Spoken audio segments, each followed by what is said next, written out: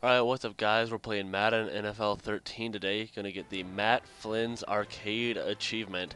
That achievement is to get 6 touchdowns with your backup quarterback. I chose to play with the Washington Redskins this game. I was kind of hoping I would play with Kirk Cousins, but then I later on realized that he was not the backup, he was third string, so I couldn't get him. But oh well, it doesn't matter.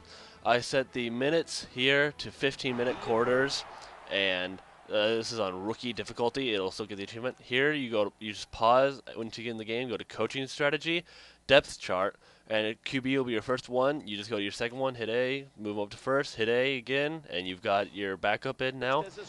And as soon as you do that, play offense and get some touchdowns. I threw all of mine, but I'm sure it'll still count if you decide to run with your quarterback and get a touchdown. Uh, we'll see here as I get these 6 touchdowns. Most of them, I think I get 4 or 5 in the first quarter since I have such long quarters.